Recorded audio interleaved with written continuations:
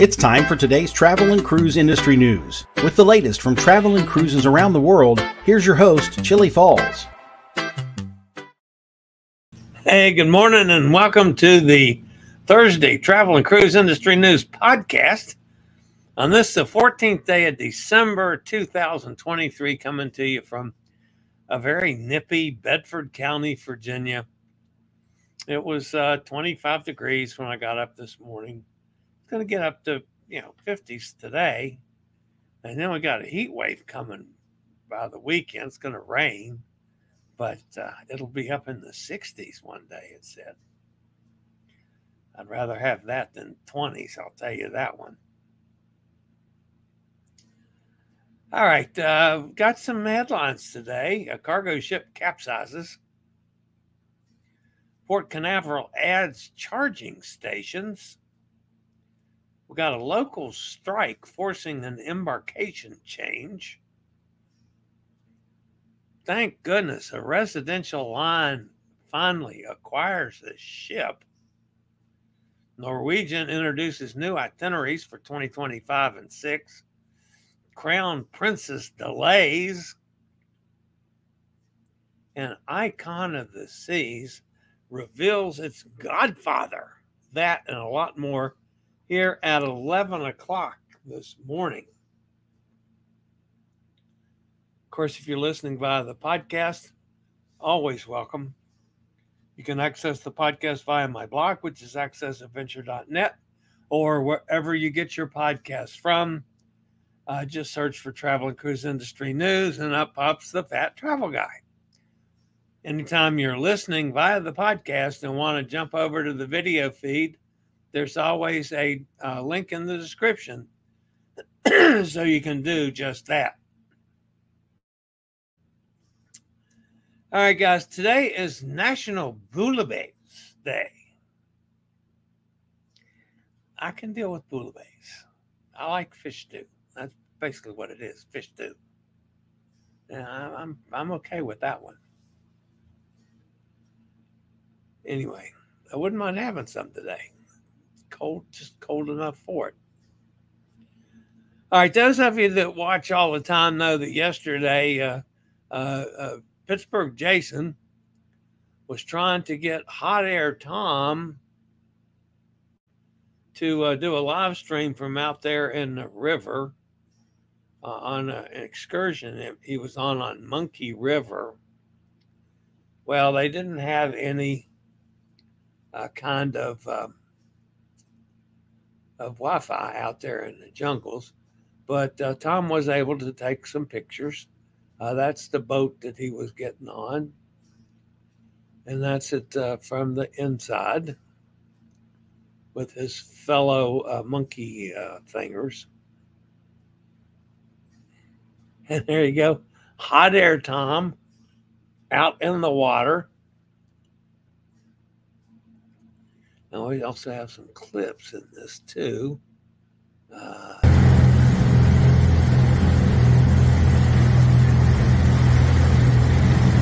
That's Hot Air Tom looking back down Monkey River, yes. That's going out, I guess, through the mangrove stuff.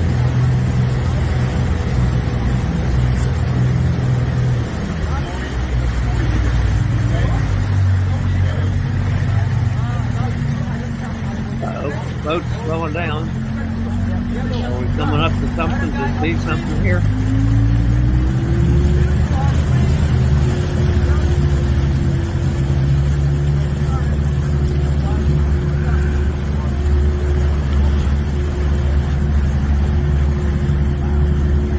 It did slow down, but I don't see it.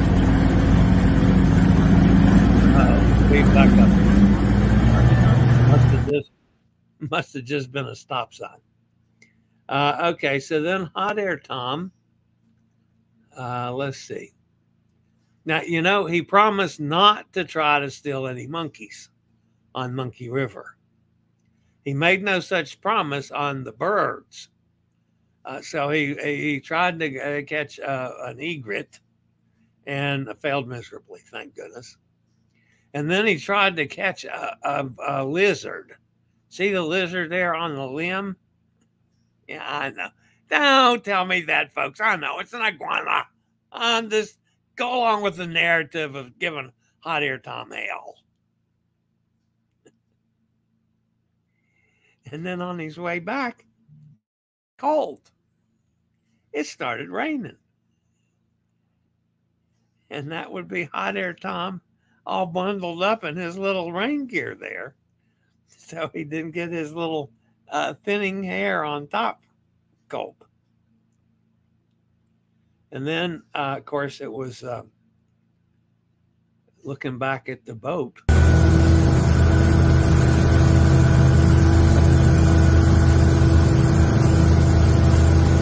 It's a little ugly. And that's, of course, the Norwegian boy. I don't know if he's going to the shore or if he's going around the boat. I don't know. But anyway, that's the joy there. Looks like it was pretty much speedboat outing to me. Anyway, that's Hot Air Tom and the joy. And as always, I appreciate Hot Air Tom sending stuff, even if I do give him a hard time. All right. The top story today has to deal with a capsized cargo ship. The Carnival Vista assisted and rescued 6 individuals stranded at sea close to the Dominican Republic after their cargo vessel overturned Tuesday night. Carnival Vista was sailing to Amber Cove in the Dominican Republic when the incident occurred.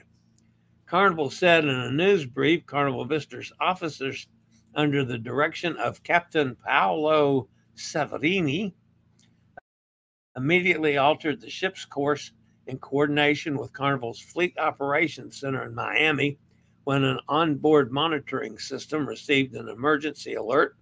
The ship's officers then spotted 6 men on a life raft and stopped to rescue them and bring them on board. After informing the Dominican Republic Coast Guard about the remaining 6 unaccounted for crew members, a search operation was initiated. Carnival Vista was then advised to resume its original course. The U.S. Coast Guard was able to find and rescue the remaining 6 sailors. So in total, 12 were rescued. Details on how or why the ship capsized were not released. This is the second cargo ship rescue in recent months. So, congratulations to all 3 entities there. The Carnival Vista, the Coast Guard, U.S. Coast Guard, and the Dominican Republic Coast Guard. So, they all got involved. All right. I'll be back with a couple more news stories after a quick break from one of our network sponsors. The next story today comes out of Port Canaveral. And let's see, where are we? That's not what I wanted, folks. I'm not in the right place, am I? Port Canaveral. There we go. Okay. The Port Canaveral has announced a significant facility upgrade that will greatly benefit electric vehicle owners. In a collaborative effort with Florida Power and Light, Port Canaveral is set to introduce 6 new FPL Evolution Level 3 fast charging stations. The state-of-the-art charging stations, which will be located in the Cove District parking lot, are designed to provide a swift and efficient charging experience and take away the fear that guests will not be able to charge their vehicles post-cruise near the Port Canaveral parking areas. All right.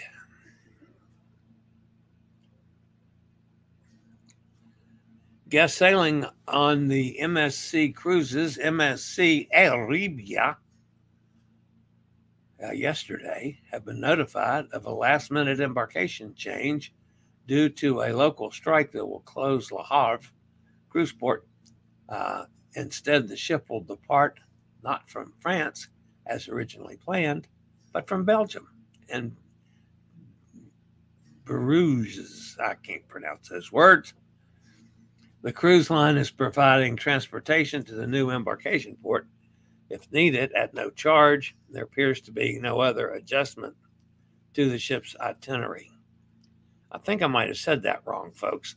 They were notified yesterday they were supposed to sail today from France instead of sailing today from Belgium. Okay, that's a little better.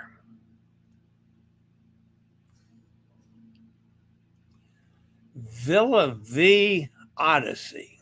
How's that for a name? Villa V Residences has announced acquiring the Braemar from Fred Olsen Cruise Lines. Braemar will now be transformed into Villa V Odyssey, a residential cruise ship offering villa-style living on the high seas. Villa V Residences is making all-inclusive living at sea an affordable reality at $89 a day, which covers rent, utilities, food, travel, and entertainment, significantly less than what it costs to live in various cities worldwide. This is why Villa V hopes to attract digital nomads, those people who can work from anywhere in the world. The ship will have a fully equipped business center, private offices, and reliable internet access provided by Starlink and Viasat 3. Villa V Odyssey will embark on a continual rural cruise on May the 15th from Southampton in the UK. Plans to span 425 ports across 147 countries over 1,301 days, with port stays ranging from 2 to 7 days. From Southampton, the ship will sail to various European ports before making her way to Canada, the U.S., and the Caribbean.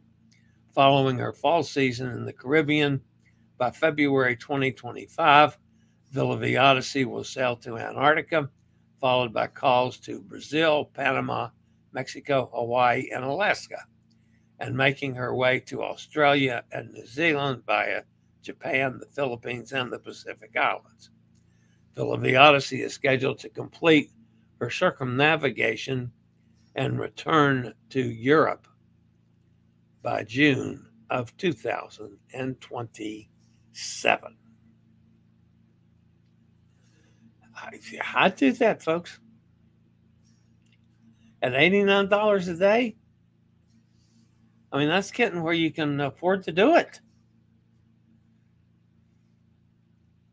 So, I mean, it would depend on what all that includes. All right, the next story today, guys, comes from NCL.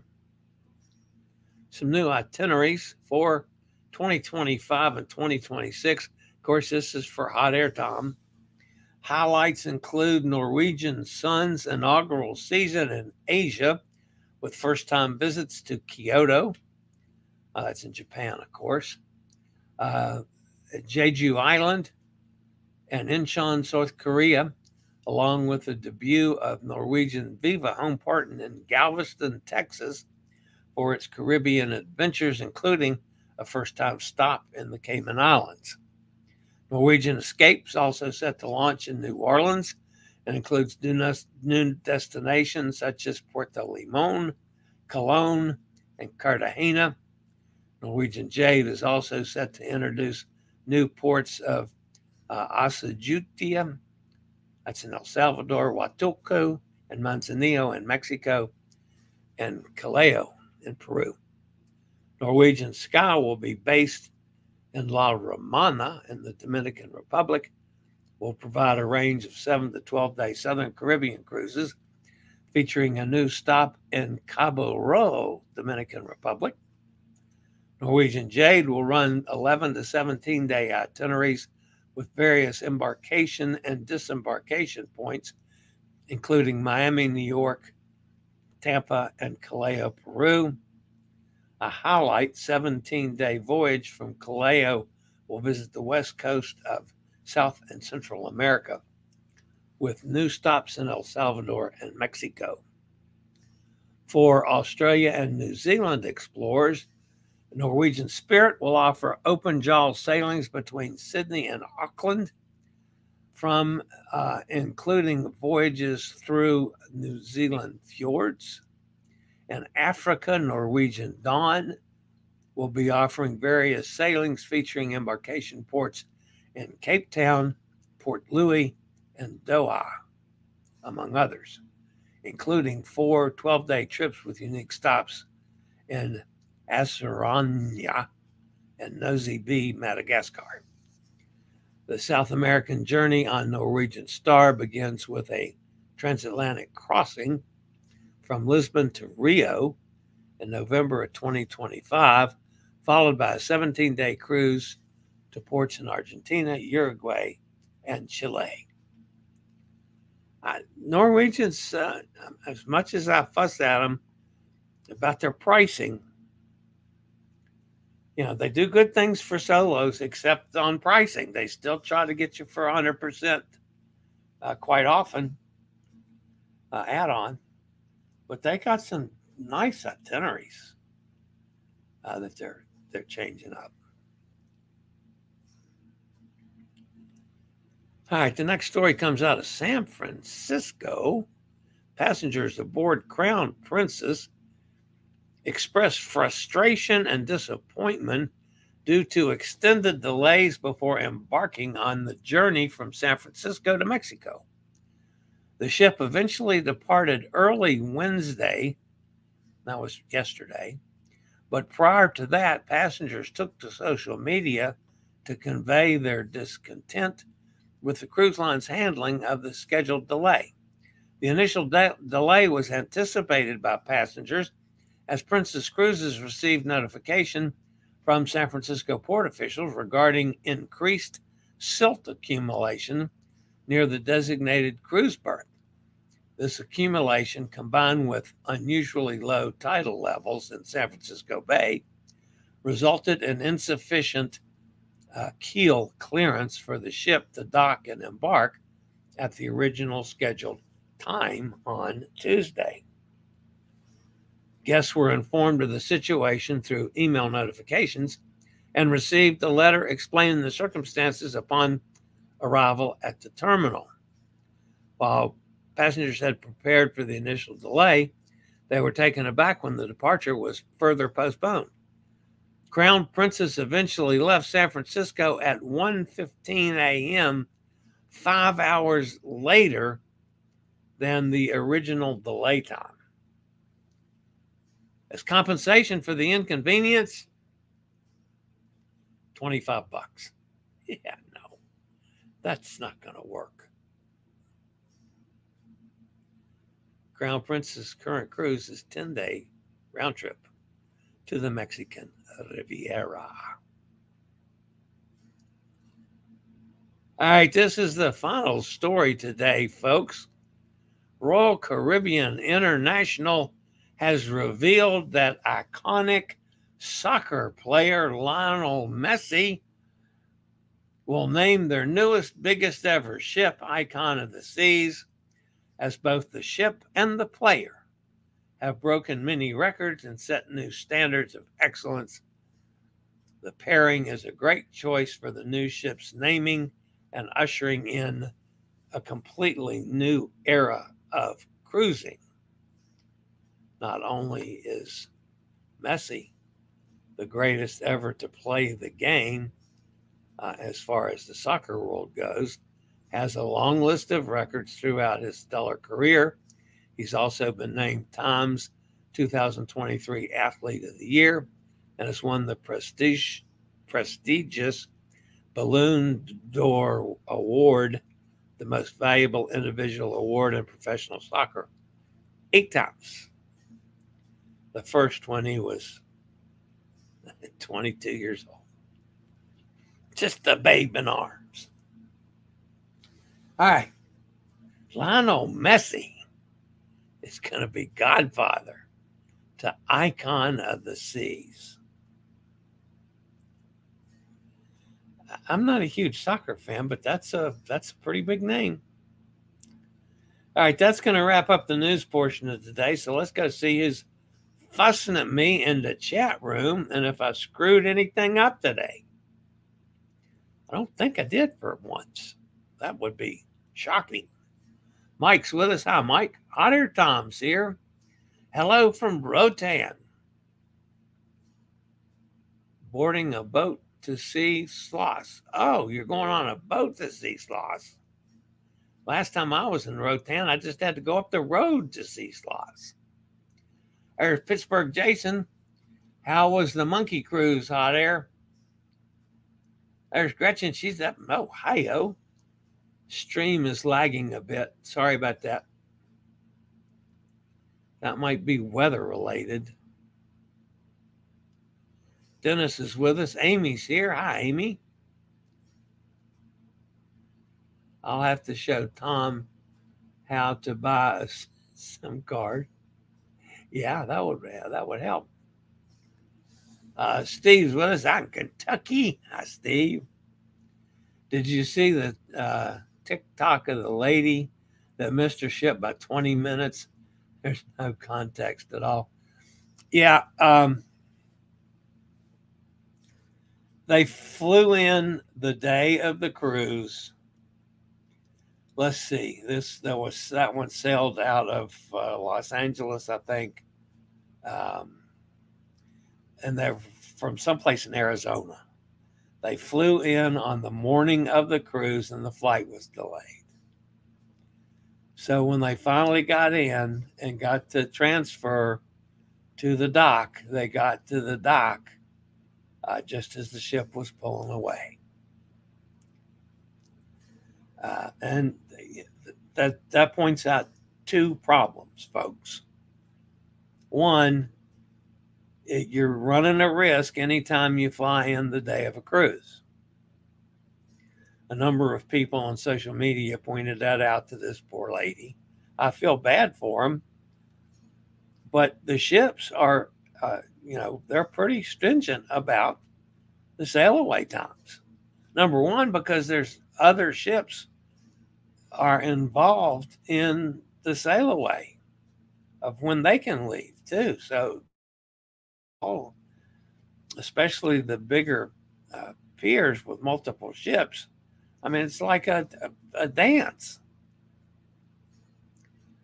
So the other thing is one of the benefits of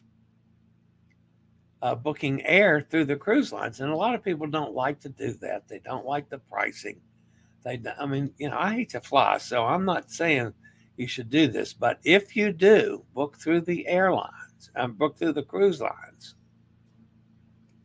that wouldn't have happened. They would either have waited for you because they would have known that you were late getting in, or they would have gotten you to the next port to get on the ship. So, I mean, it just goes to show that go a day ahead. And I know there's times that I haven't done that as well. And it's never happened to me, but it's always running a major risk, especially in LA, to get from LAX to the cruise port. If that's what it was, you got all that traffic on the expressway sometimes that's just awful. I don't remember the roads that you have to go to get there because I've never driven it. I've been, on a transfer. Cindy's with us. Anyway, that's Jason. That's the story behind that. Cindy's with us. Hi, Cindy. How does a cargo ship capsize? That's crazy. I'm only assuming it was in some really rough waters. And maybe it was improperly loaded. I don't know. Who knows with the kind of weight they carry. It also didn't say if everything sunk or if it just tilted over. I don't have any further information on the story, Jason. We can do a live stream today. I have a signal. I'll have to see if I've got any time. I've got a pretty full schedule with scheduled phone calls this afternoon too. Maybe I'll try to get a hold of you out there. Update on the 4th February four-wheel back-to-back MSC Mazzaviglia from New York City. Fares have greatly increased, but now save even more by moving departure to February 25th to 23rd March for only $1,350 for 4 weeks.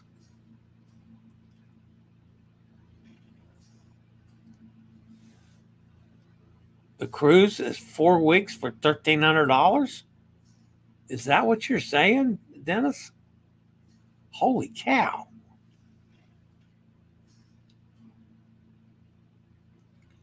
Let's go, Tom. We're ready. Okay, I'll have to work on that, Jason. We are ready. This is 4 weeks. There's Emily. She says, hey, Chillie and gang. Jason's here. How are you, Jason? I'm doing well, Em. I got the same time off work, so now I'm here more. Very good. There's Sonny down in Mississippi. Jason, let Chillie know the link so he can post it on the community announcement on here. Yeah, Hot Air Tom's going to send us the link. No, I got to send Hot Air Tom the link. I'll get that right. That's right.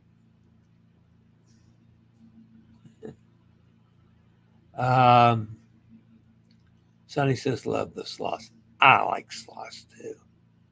I've played with sloths a couple times. Jason says, I saw sloths in Costa Rica. All they did was sleep, didn't move at all. Well, then if they move, you have trouble seeing them moving because they're very slow. But they do move a little bit. Costa Rica.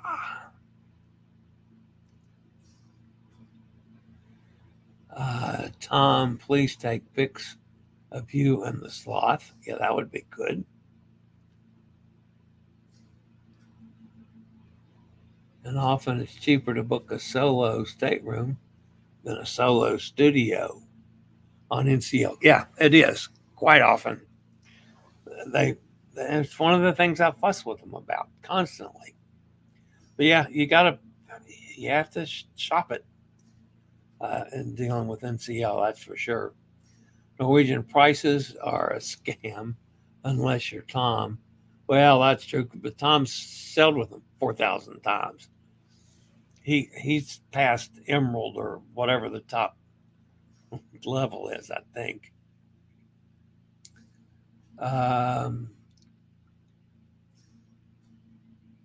Cristiano was more expensive than Messi. Football. Yeah, that's football. We call it soccer. And I know everybody in the world calls it football. Kenneth's with us up in Pennsylvania. Hi, Kenneth. Dan told the story also of that lady. I fly in day of every time, never missed a ship. Was close one time in New Orleans. Though I've flown in day of a couple times too, but it's got to be, I've got to get an early flight, and it's got to land at the destination by no later than like 9 o'clock.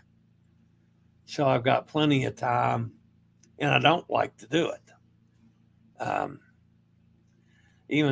Even driving, I've been usually getting into port the night before, so I haven't determined yet. That's one of the things I was planning on doing today, is planning out January to see how I'm going to travel, if I'm going to fly or drive back to Port Canaveral. When are you, Cindy? Yeah, $1,350 for 4 weeks, 4 back-to-back cruises from Brooklyn to Port Canaveral, Ocean Key, and Nassau. Yeah, that's a nice cruise. I mean, I love the ship, except accessibility sucks. So that was the only thing I had against the Meraviglia, was accessible issues.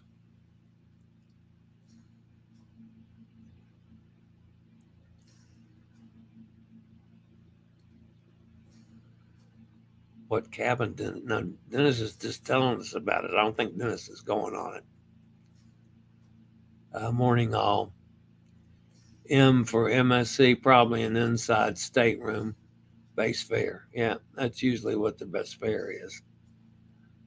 Don, meant to write Don, did a vlog of the lady of Mr. Ship. He got the details. Don who? Yeah. That's our Canadian friend. So, all right, guys, that's going to wrap it up. I'll see if I can get a hold of Hot Air Tom, if he's going to have a signal in the Sloth area. So we'll see. All right, guys, that's going to wrap me up for today. I'll be back for Friday travel and cruise industry news tomorrow. Same time, same channel. Don't forget, smash that thumbs up button. Subscribe if you haven't already. I think we're at 4868, I think it was this morning. So heading toward 4,900 in the next day or two. So, all right, that's going to be, that's it for today. As always, guys, stay safe, stay healthy. Think about cruising. Hopefully one day soon we'll all get together on the high seas. Have a fabulous day, everybody. See you tomorrow. I regularly post videos on all facets of the travel and cruise industry. So if you like to keep up with the latest in cruise ships, ports of call, cruises themselves, chilly chats, and travel and cruise industry news, just hit the little subscribe button in the lower right-hand corner. Hit the bell notification so you'll be notified when a new video is up or we go live.